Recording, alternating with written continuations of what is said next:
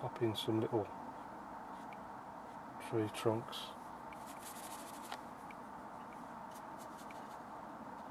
So I'm just going to work this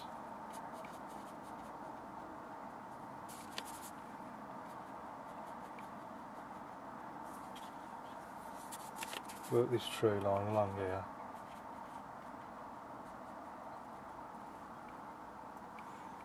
And this will just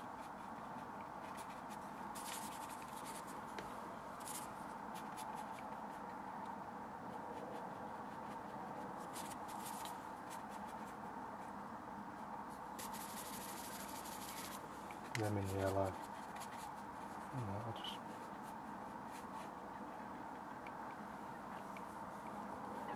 and then just a little bit of burnt umber, such of ultramarine. I'm just putting some of that little. You can't see much of that muddy bang, but there must be some there. Just a little bit of mud here and there.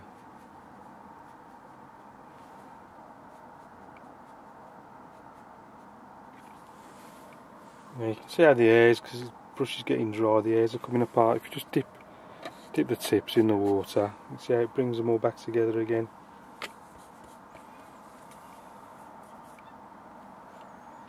So that's the background in.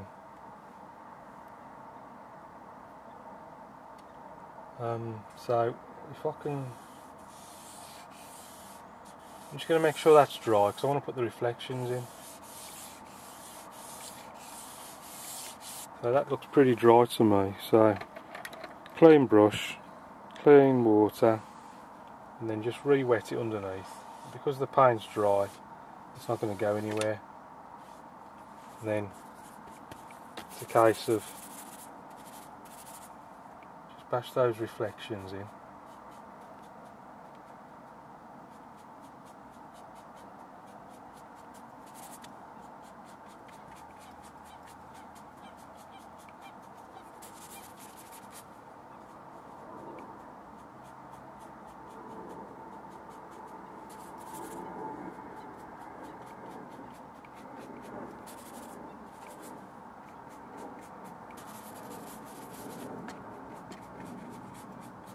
They don't have to be exact, as long as they're there or thereabouts, they'll look okay.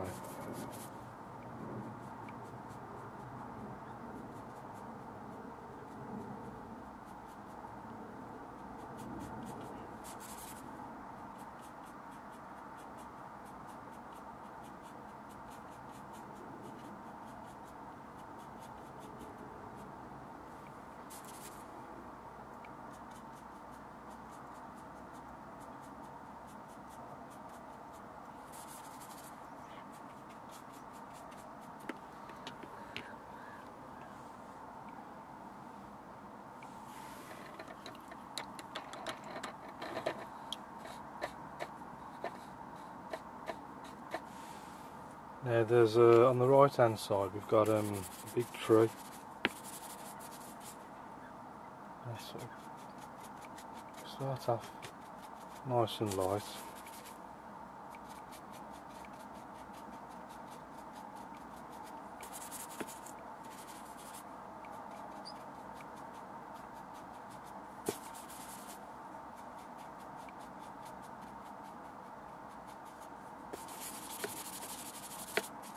And then you can see a big tree trunk at the bottom.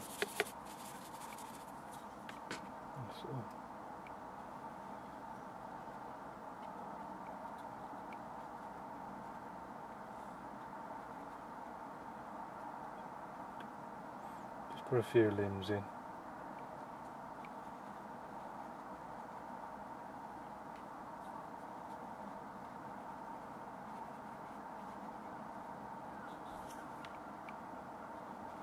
Big one there.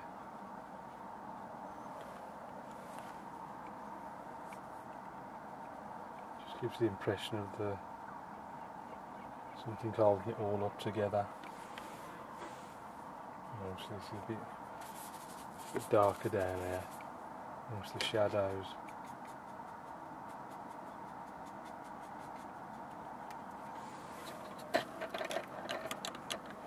Again, the colour's got a bit dark, so I want to... In fact, before I do anything else, I just need some sort of reflection in there, that church tonight, because it just looks as if it's missing. I should have done this earlier. In fact, I could have done this when I was putting the church in itself, just done it straight away, but I just want to... I don't want anything too defined, just to give the impression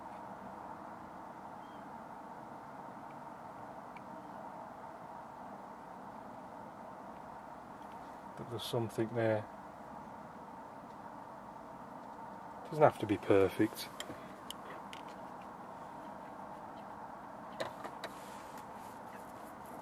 Again, same with these little houses. I only want a little, I don't want a hint.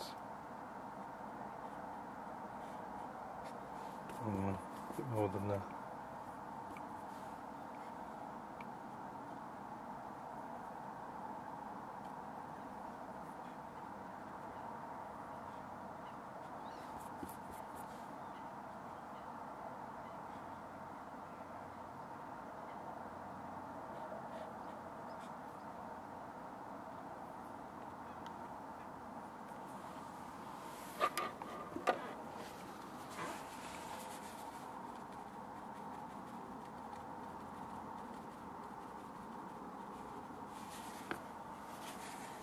I just want a hint that there's something there. Doesn't need to be any more than that. Now I've got my clean brush and back into the light colours. And just a quick sweep down into this foreground area.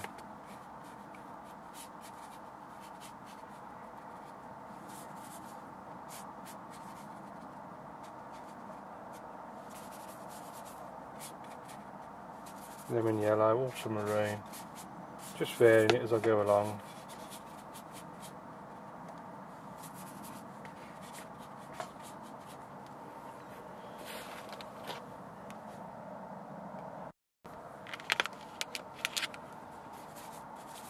Lemon yellow, ultramarine. There's just a few little tufts of grass there.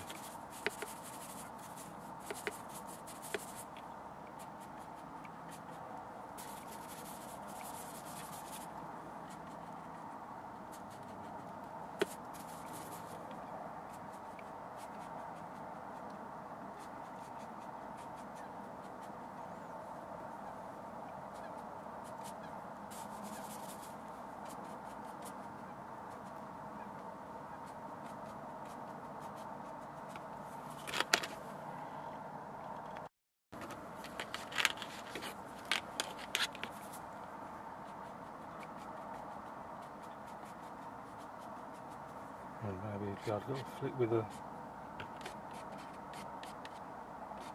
fingernail, not too much. Very easy to overdo it with a fingernail and the scraping out. So I'm just going to switch to the number 3 rigger.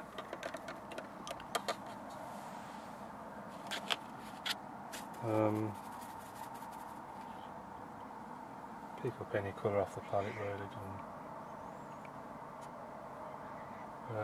Stick a couple of birds.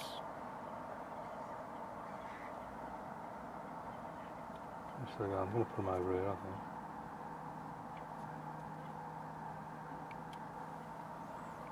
That'll do.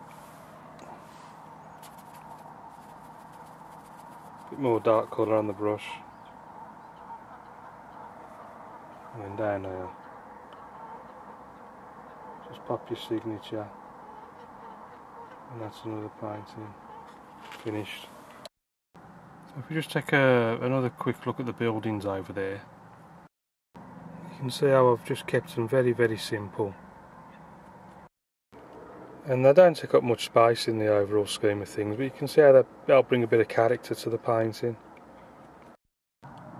And you can see the reflections, I mean, whilst not perfect, they just help bring the water to life. and also by reflecting some of that sky colour at the same time when you're putting the sky in, that also helps. I hope you like that. Thanks for watching. Any questions, please ask, and I'll see you again soon.